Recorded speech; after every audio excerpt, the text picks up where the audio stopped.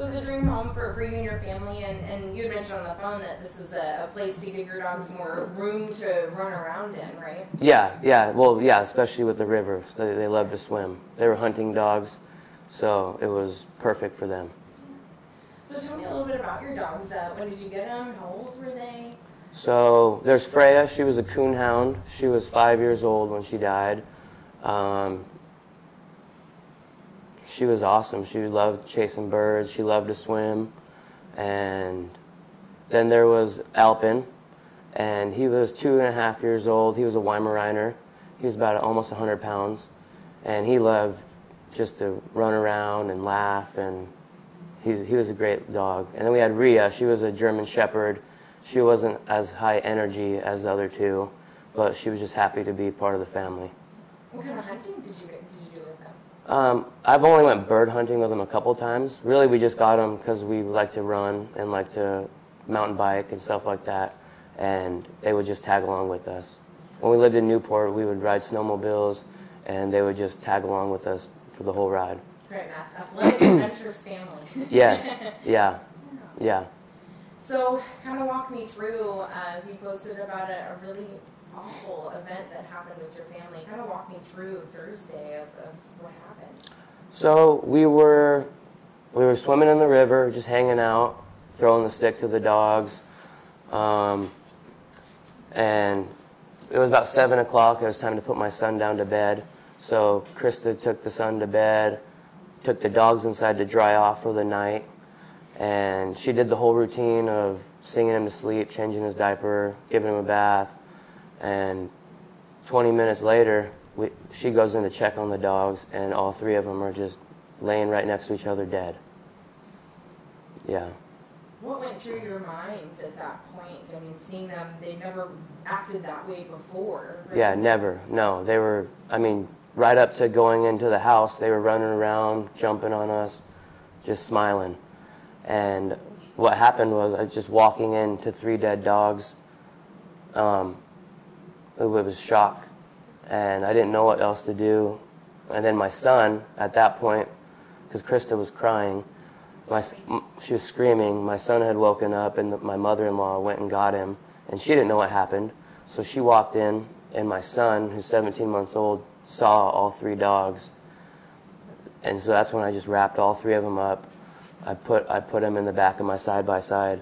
I went out in the field, and I dug a big hole in my tractor and buried them, because I just wanted them to be rested, you know, in peace. Yeah, I didn't know what else to do. What else can you do, right? Yeah, I mean, people are saying, well, why don't you take them to the vet? I mean, if you walked in and saw your 80-pound dogs, healthy dogs, dead, and you lifted up limp bodies like that, going to the vet, in my mind, they were already dead. So I just wanted to rest them, put them to rest. Yeah, we never heard an autopsy or anything. Yeah. Yeah, and my son was right there, so I just didn't want him to see that. I think you take a dead dog to the vet. Yeah. Did they have any symptoms before they passed unexpectedly? No. So, like, literally, Krista put him in the garage. They were fine. And it wasn't, it's not, yeah. And they spend, that's a converted garage. It's all part of the house now, so it's just a regular, like, it's like a man cave. And we leave them in there all the time. And went in there, and they were just dead. No symptoms, no signs. Alpin, the 80-pound Weimaraner, had thrown up, and it was dark brown, like blackish throw up. And the rest of the dogs, you know, defecated and eyes bulging out. It was like walking into a war zone. It was horrible. Did they have any other health concerns before that? No, definitely not. They were the healthiest dogs. They ran the Weimaraner and the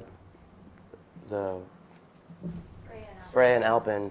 They run 5 miles daily.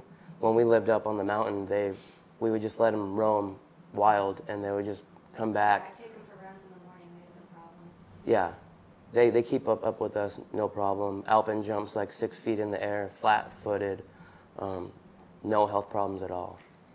Yeah, healthy diets, besides the butter that he likes to eat sometimes. I always have the ribeye. The weird snacks that they like. Right? Yeah. Well, I know a lot of folks will hear your stories. We have a lot of pet-friendly families Yeah. in our community, right? And I know that your story is just going to resonate with Yeah. them. And probably just as concerned, Yes. not knowing what dangers lie in the river. I guess, can you kind of talk about that?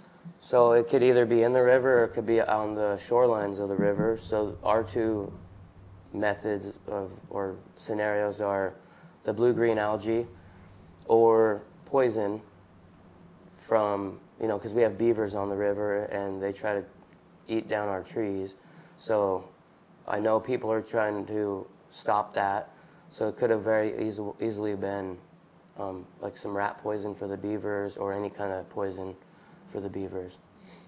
And it just, I guess, it seems like it happened so quickly, right? You guys had a nice evening on the water, Yep. brought them in to dry off, and 20 minutes later? Within 20 minutes, they were all dead at the same time. Yeah, all 3 dogs. Yeah, healthy dogs. We also talked with, EPA, we got the EPA, Ecology Department and coming out. They said to look into mushrooms as well, because I've been sprinkling the lawn because of the fires and everything, and we just started having a bunch of mushrooms pop up. They said it's probably not as likely, but there are poisonous mushrooms in Washington, so we should look at that. Yeah, and we looked into, like, I typed in, because I heard about 3 dogs dying from blue-green algae at the same time in North Carolina, but those are much smaller dogs. They weren't 80-pound dogs. Yeah. You kind of talked about your dogs, just kind of your history with them. They were very active and Yes. fun-loving, kind of family-friendly. Yeah. What kind of dogs were they? They were just happy, loving dogs. They want to always jump on our bed. Rhea would just, if we would leave, Rhea would jump on that counter right there and look out the window until we'd come back. So we pull in, all of a sudden we see Rhea just laying on the counter. Kind of that scooping up moment it's heart-wrenching. Right? Yeah. I'm sorry. It's okay. Yeah, especially 3. Yeah. It was horrible. Did you at least have a moment to We said a share prayer, thoughts? yeah. So yeah, after I dug the hole and we wrapped them up, we laid them to rest. We prayed for them. Yeah. But then we had to go to California the next morning for a wedding and for her. She has a grandpa that's not going to make it anytime. He's not going to be around. So we had to go see some family on her side. So we didn't even have a time to grieve until just last night and today when we got back. Everything, really, just one thing after the other. Yeah, that kind of the pressure of, well, we already have a flight booked. Yeah. Something you can do. I can't imagine doing that. No, yeah. And then we stayed with her dad, and her dad has 2 beautiful dogs that were just like playing with us, and it was hard. What was that like for you, having to leave so soon?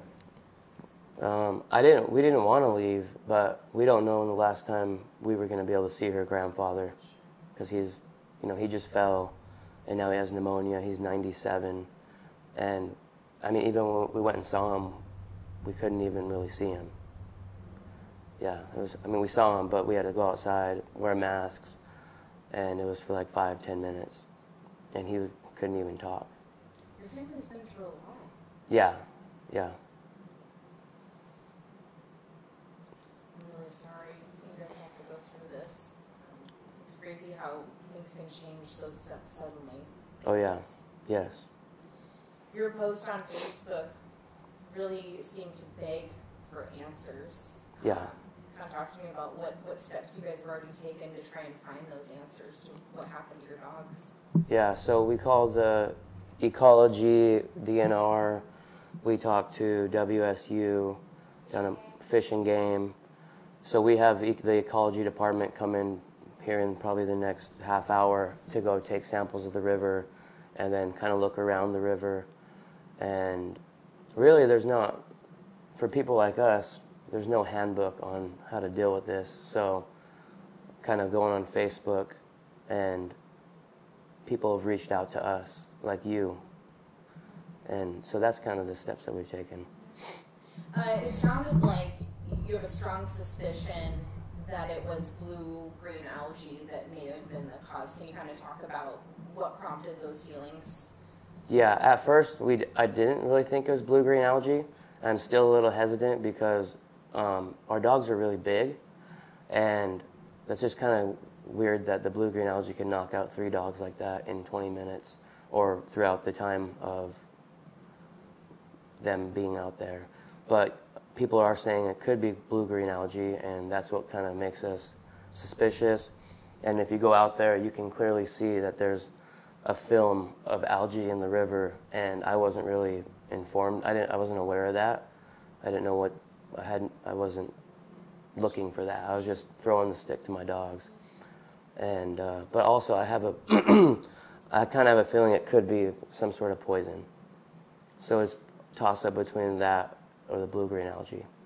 I know it was kind of a quick turnaround for you guys to leave, but have you heard anything from maybe other families or neighbors in the area of them experiencing something similar? Or So no one's experienced anything like this, but there have been people that live on the river, downriver, and they've just said, wow, this is we lived here 30 years.